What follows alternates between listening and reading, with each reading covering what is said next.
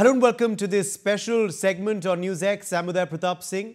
We track for you the single most important question on everyone's minds: who's winning 2024?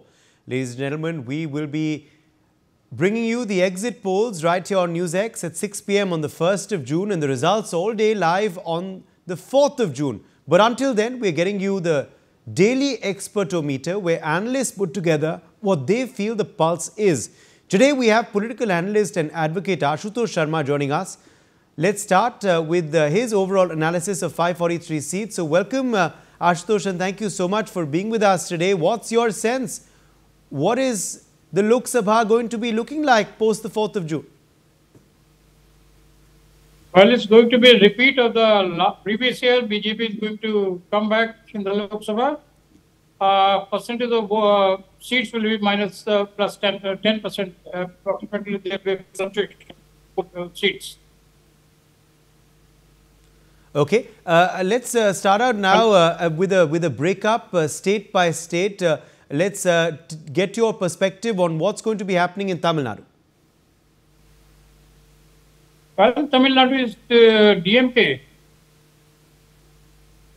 Tamil Nadu, you got DMK is going to get majority of the seats, and 3-4 seats they will be split among the other parties. BJP might get 2 seats in Tamil Nadu.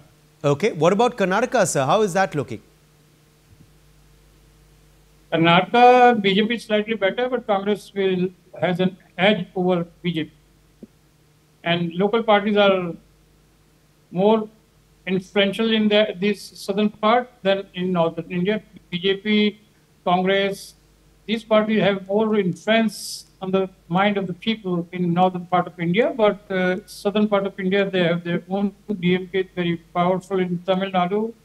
Karnataka, Congress has some good position, so Congress will be better, and the BJP will be in second place in Karnataka.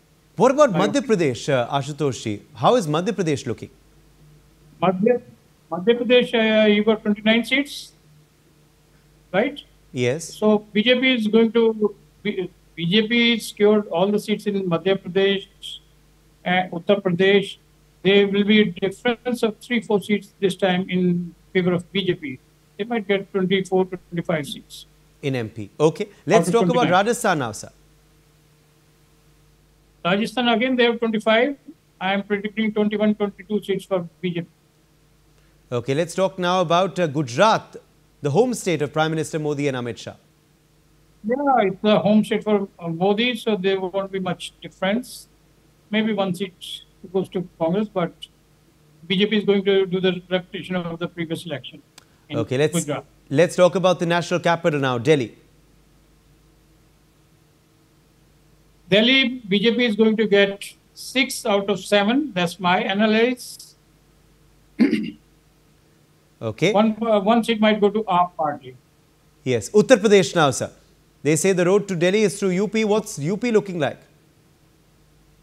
Well, Uttar Pradesh has got 80 seats, out of which 72, 73 seats are going to BJP, and 4-5 seats go to the India allies, and then 2-3 seats will be taken over by other parties. Maybe Congress might get 1. Maybe they might open account in UP. Let's talk about Bihar now, sir. How is Bihar looking?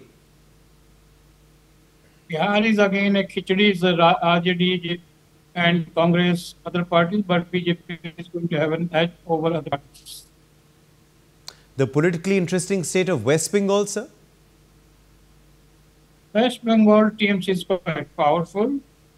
BJP is not going to make much dent in the bastion of Mamata Banerjee, and 2-3 seats might go to the leftist. And finally, how is Maharashtra looking? 2 to 3 seats.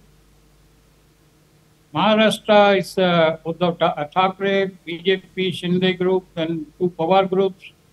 So this going to Shinde group, since they are in power with the other parties, they are in the ruling party in Maharashtra. So they got around 20 seats, and Sharad Pawar, Ajit Pawar group, they are going to have 5 seats each. Then Uddhav group might get another 5-6 seats. All right, Mr. Sharma, thank you so much for being with us today on this special segment, and we now await the 4th of June to see if your predictions come true or not. For more such videos, subscribe to the NewsX YouTube channel, hit the bell icon.